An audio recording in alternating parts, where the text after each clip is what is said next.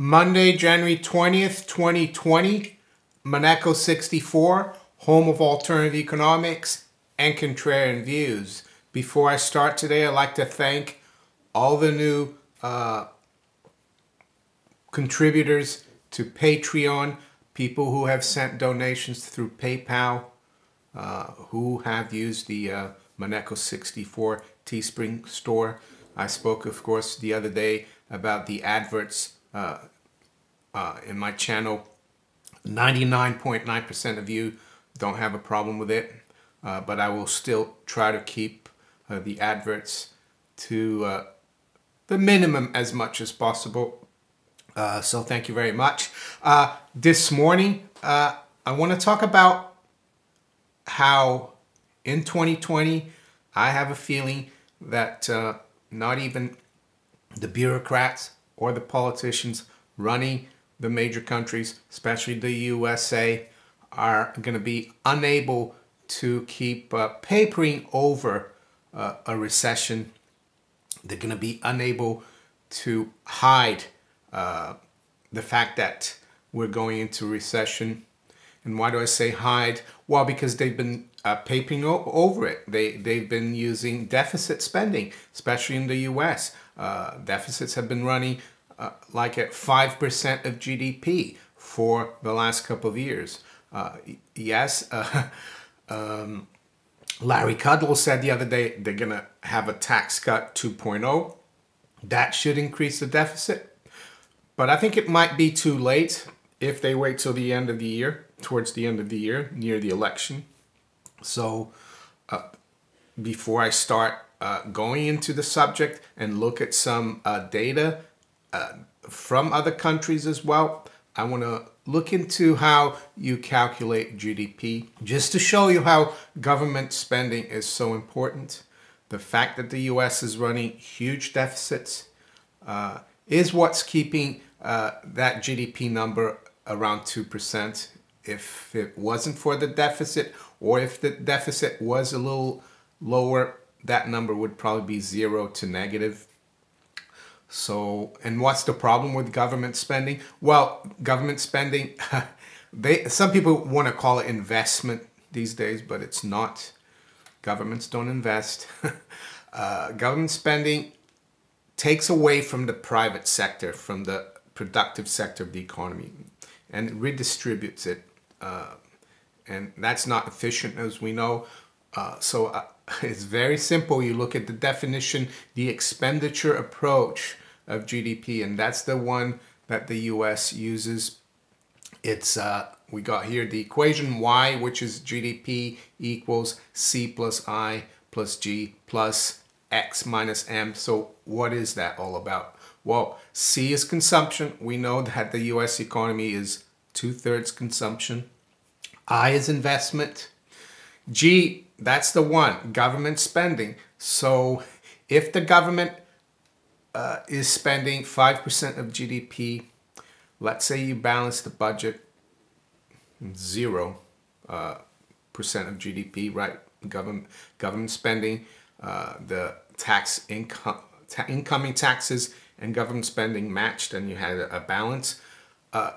You would have to take out 5% from that of GDP from that calculation. GDP would be more like minus 3%. So even if they reined in the spending to 3% of GDP deficit, the economy would come to a screeching halt. So that's what I wanted to show you, how government spending is important to the GDP calculations. The other point I would make is that the GDP number, of course, is a real GDP number.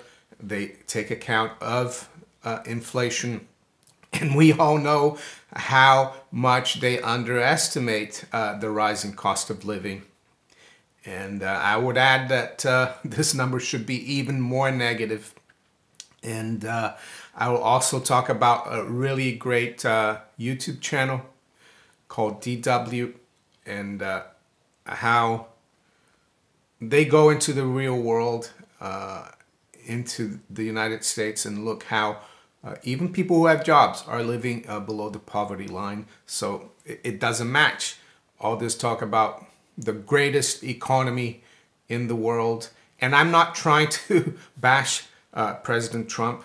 I would have gone over this even if it was another president, just looking at the data and the reality on the ground.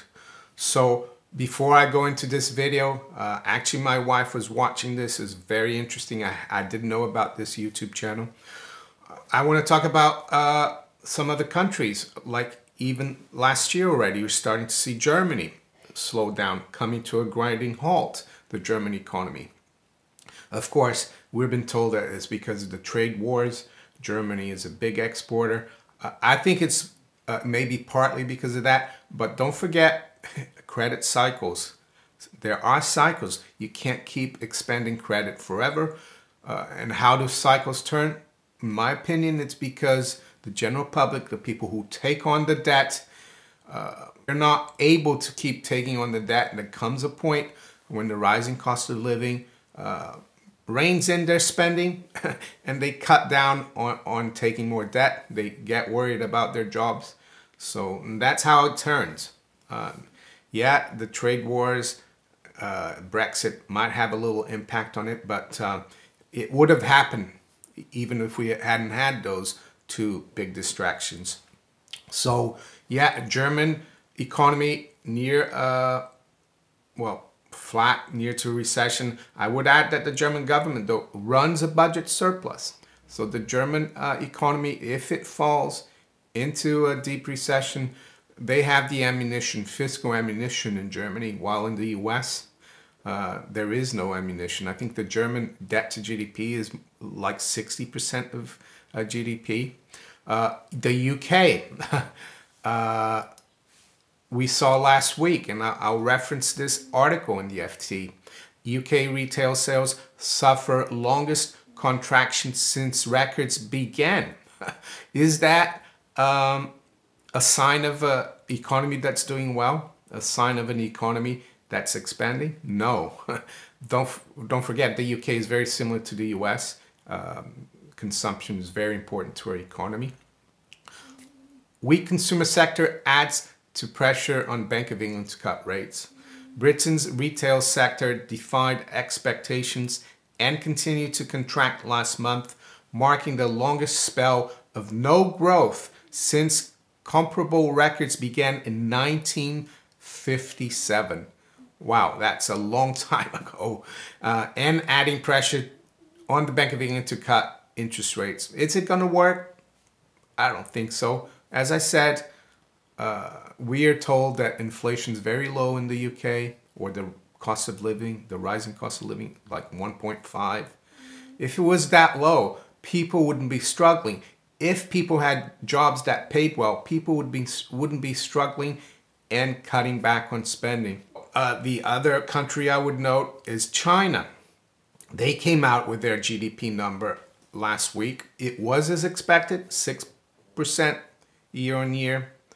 It sounds like a big number, but China has always had very high GDP growth numbers, mainly because it's an emerging economy, but 6% was the lowest since 1990. So there you go. I think we're moving towards a recession. Late 2018, the US yield curve started inverting.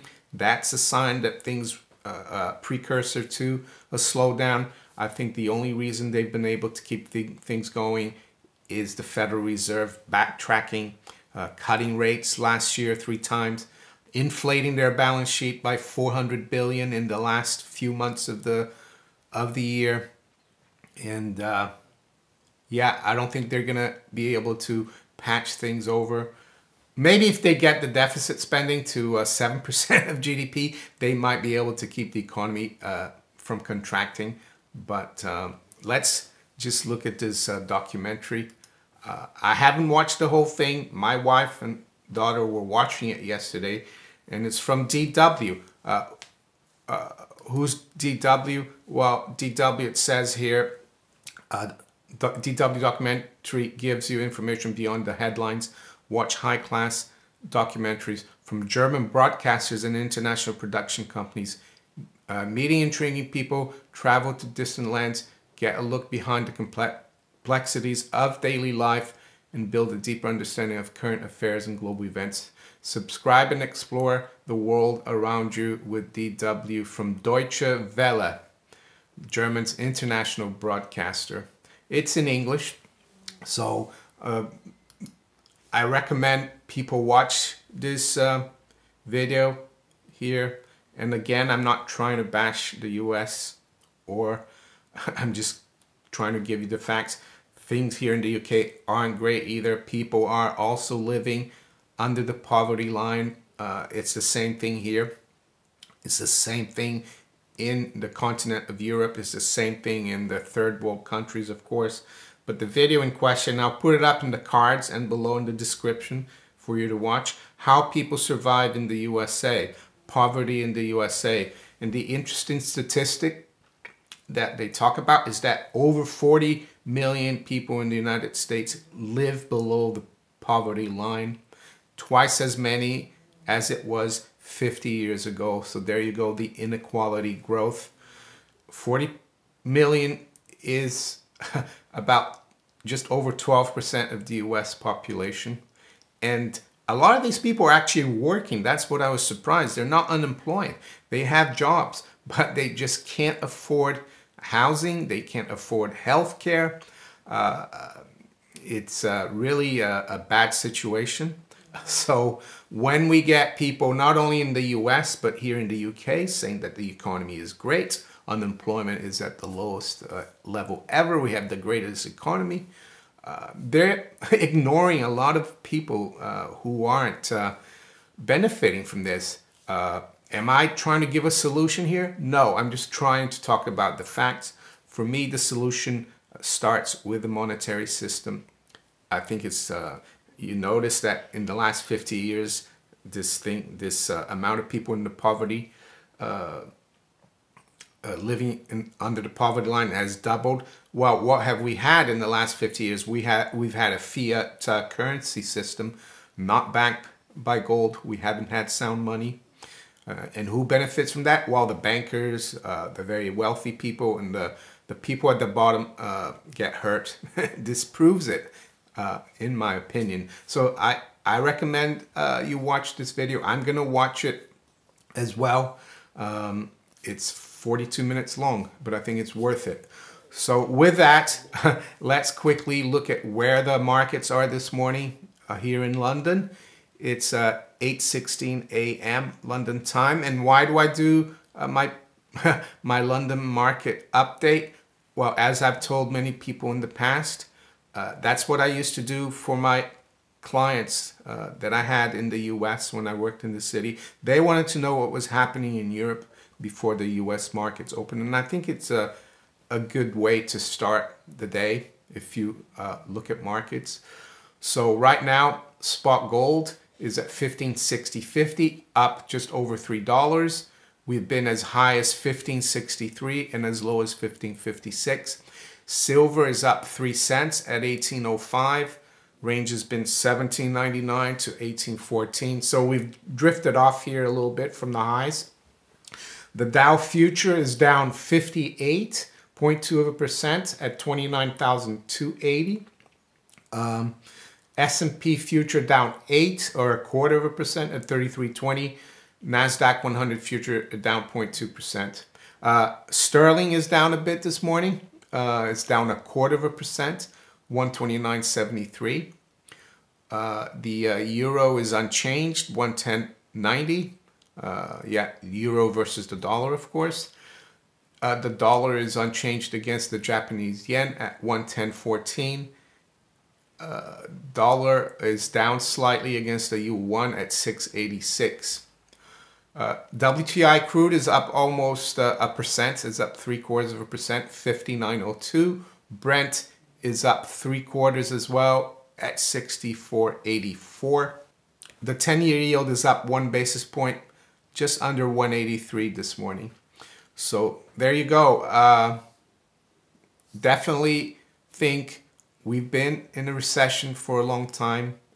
It's just that they're able to paper over the statistics, fiddle with the numbers. I think it's going to be very hard for them to keep this going in 2020. And yeah, comment below in the comment section. Tell me what your anecdotal evidences are of the economy where you live. Doesn't matter if it's in the US, Canada, Netherlands, UK. If you enjoyed this video, make sure you hit the like button. Subscribe to the channel if you haven't yet. Please share this video far and wide. It helps, as I always say.